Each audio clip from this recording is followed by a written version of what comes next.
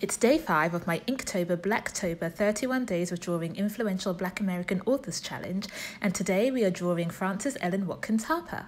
Frances Harper was born to free parents in 1825 Maryland. She lost her parents aged 3 and was raised by her aunt and uncle. Her uncle, William Watkins, was an outspoken abolitionist, a self-taught medical practitioner, and established his own school for black youth.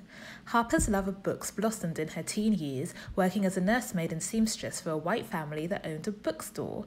But when a law was passed that banned her from re-entering her home state of Maryland under threat of being sold into slavery, Harper devoted all her efforts to the anti-slavery cause. She was the first African-American woman to publish a short story, was an abolitionist, a suffragist, a reformer, and co-founder and vice president of the National Association of Colored Women's Clubs.